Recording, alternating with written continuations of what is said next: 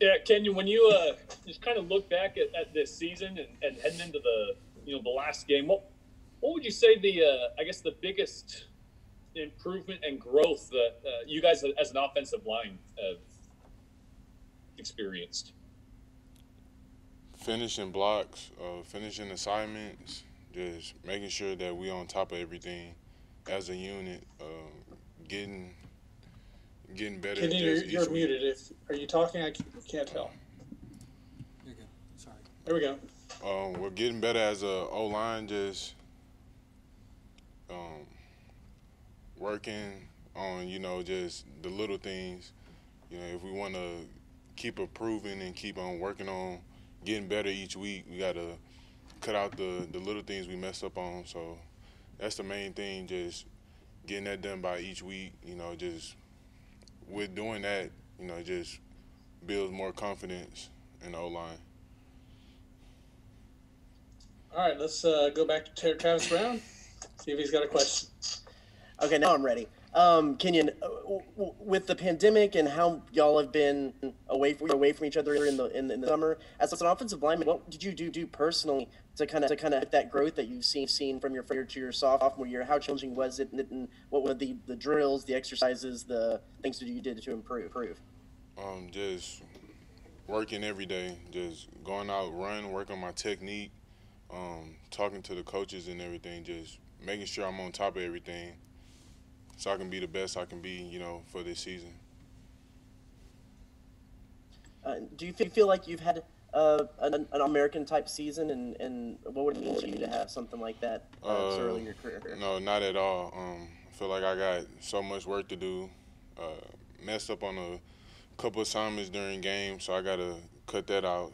So for me to have an All-American season, it got to be almost perfect. Appreciate it. All right, let's go to Chip Howard from Sports Talk, and then we'll go to Zach Taylor.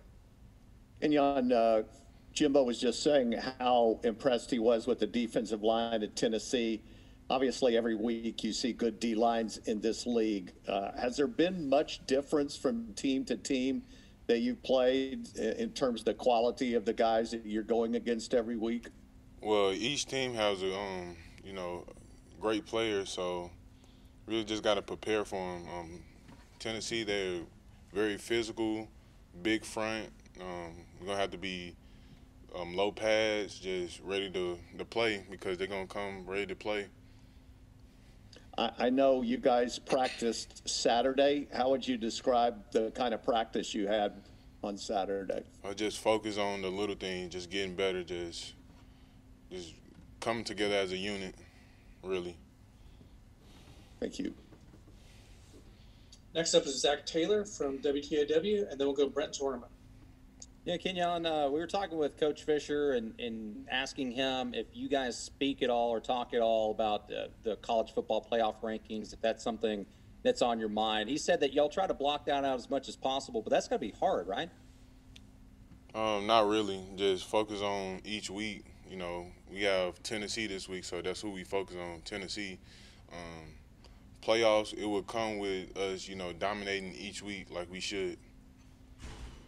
Okay, so that's not a discussion that you guys have at all amongst yourselves or anything? Nah, we focus on whoever we playing, we focus on them each week. Well, let me ask you this. For you guys right now, do you feel like y'all are a playoff team? I'm not going to even get into that. Just focus on Tennessee. Okay, thanks. All right, let's go to Brent Zorneman from the Houston Chronicle, and then we'll go to Justin Woodard. I can understand why you'd mess up, Brad, since we just met. Hey, Kenyon, what's been the biggest difference for y'all this season on the offensive line as opposed to last season?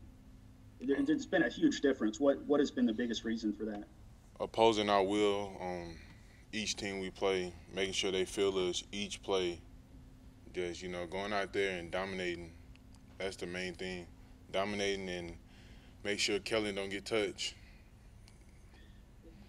were y'all aware, or do you read the things, hear the things in the offseason of people saying, hey, the offensive line is maybe the biggest question mark, the criticism, things like that, and did y'all use that as motivation? Nah, we just kept our head down. We didn't even know they was talking about us. We just focused on us, just getting better each day, you know, working on the stuff that we need to work on as a unit. Hey, what kind of guy is DeMarvin Leal to try to block? Could you describe that? A monster. It's crazy. He can play anything. He can play DN in the interior, and he's so fast to be that big. So it's crazy.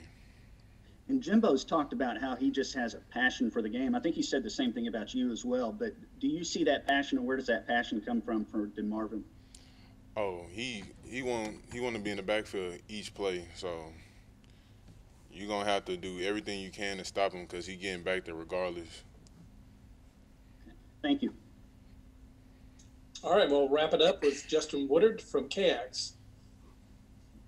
Hey, Kenyon, is it fair to say that once y'all get going and impose your will, you use that word in a game like you did against Auburn, is it fair to say that Jimbo just kind of runs it until they say they can't stop it? Yes, sir. When we get rolling and we feel like, you know, we impose our will on them, we just ask them, can we keep running the ball? Just keep driving it down their throat. What's that like as an offensive lineman, knowing that Jimbo's putting it in your hands? Go move the ball down the field. It's a beautiful feeling. That means he trusts us. So with that trust, we got to be prepared for each week, you know, preparing to be the best that we can be. And a little bit of a passing game here. Chase Lane has stepped up, obviously, and we know what Anias can do out of the slot. But have you guys been able to move the ball and put up points and look really good on offense without a dominant wide receiver on the outside? Can you put that into words for us? We most definitely have good, dominant wideouts. Anias, Chase, everybody is doing their part. So I feel like everybody's doing good. We working as a unit right now. All right. That's all we got for you. Thank you. Thank you.